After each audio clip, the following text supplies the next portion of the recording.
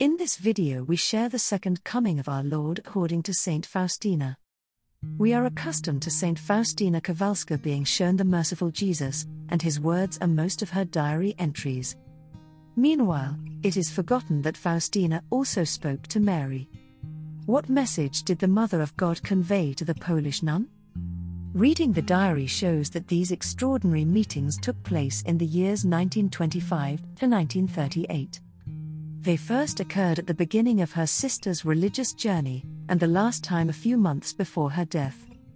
Our Lady's apparitions were not as intense as the apparitions of the Lord Jesus. During the 13 years of Saint Faustina has received the grace of the extraordinary vision of the Immaculate more than 20 times. Mary appeared during Holy Mass, usually with the child Jesus in her arms, but also outside of worship, when she came to the saint to give her certain orders or words of consolation. Outside the monastery walls, Our Lady appeared to Faustina only twice, at Jasna Gora in 1933 and at the Gates of Dawn in 1935. And although there are not many encounters mentioned by this Secretary of God's Mercy, Mary's presence in her life was not sporadic. Faustina was aware of this. She is the only one who is always with me. She, as a good mother, looks at all my experiences and efforts. Diary number 798. The saint never doubted that the Mother of Christ had appeared to her. Faustina's diary left a description of the Assumption of the Blessed Virgin, which corresponds to the Marian apparitions of Lourdes or Fatima. Like all other visionaries, this Polish nun emphasized the extraordinary beauty of Mary. "My daughter, by God's order, I must be your mother in an exclusive and special way, but I want you to be my child in a special way," said Saint Faustina at the age of 32, diary number 1414. From the diary we further learn that Our Lady first of all wanted the relationship of the apostles of God's mercy with Jesus to be as close as possible. "My daughters, strive for meekness and humility so that Jesus, who abides in your heart, may rest. Worship him in your heart, do not go out of your heart. I beseech you, my daughters, for the grace of this inner life, to fulfill all your duties with even greater precision without abandoning your inner self. Remain with him in your heart continually, he will be your strength." Diary number 785. A strong connection with Jesus, regular meetings in prayer, in the sacraments of reconciliation and the Eucharist are the foundation of the spirituality not only of Saint Faustina, but also every believer. Our Lady, explaining that life with God in daily life is manifested in the fulfillment of His will, asked Faustina to follow the orders of her Son as closely as possible. The sister wrote, "I was left alone with the Holy Mother, who taught me about God's will, how to apply it in my life, submitting completely to His most holy judgments. It is impossible to please God without doing His holy will. My daughter, I warmly recommend that you faithfully fulfill all of God's desires, for this is dearest to His holy eyes. I really want you to excel in that is, in this fidelity to doing God's will. Put this will of God above all sacrifices and burnt offerings." Diary number 1244. The day of wrath is coming. Carrying out the will of God in complete obedience to Saint Faustina meant above all the dedicated fulfillment of the mission of the Secretary of God's Mercy.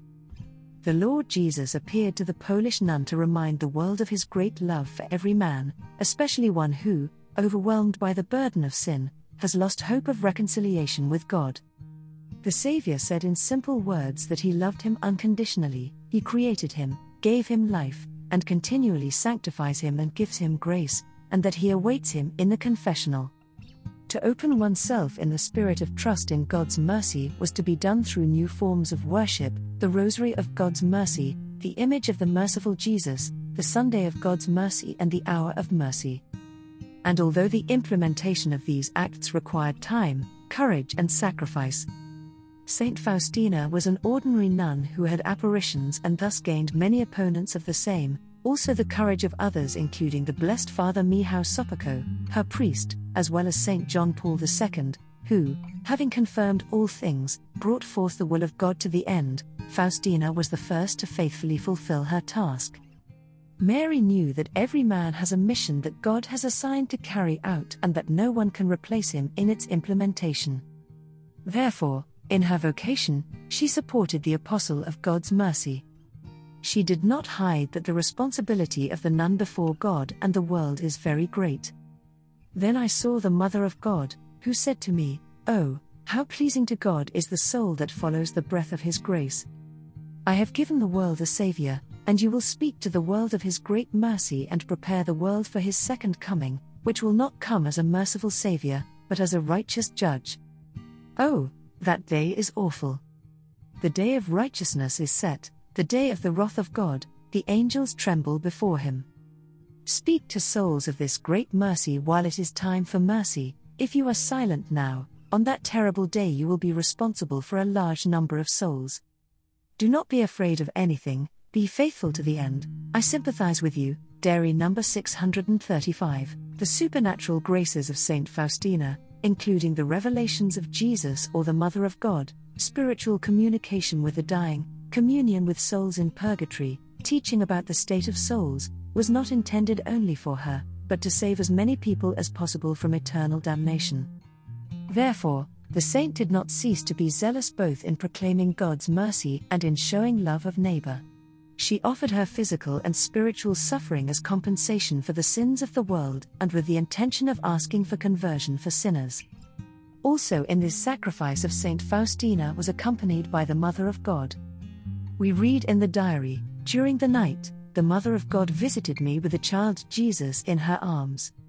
Joy filled my soul and I said, 'Mary, my mother, do you know how terribly I suffer?' And Our Lady replied, 'I know how much you suffer, but do not be afraid, I sympathize with you and I will always sympathize with you.' She smiled warmly and disappeared." Diary number 25. Mary also came to her sister to ask her for fervent prayers, sometimes giving her the intention to say, "My daughter, please pray, pray and pray once again for the world, especially for your homeland. Receive the redemptive communion for 9 days, connect closely with the victim of the Holy Mass. During these 9 days you will stand before God as a sacrifice, anywhere, anytime, and in any place, day or night. Whenever you wake up, pray in the Spirit. One can always remain in prayer in the Spirit." Diary number 325. The final stamp in the child's devotion to the Mother of Christ was the shaping of personality through the development of virtues. During the apparition, Mary taught Saint Faustina, which of these spiritual skills are the most important. "I want you, beloved daughter, to practice the 3 virtues that are dearest to me and dearest to God. First, humility, humility and once again humility. Another virtue, chastity. The third virtue is the love of God. As my daughter, you must shine especially with these virtues." Diary number 1415.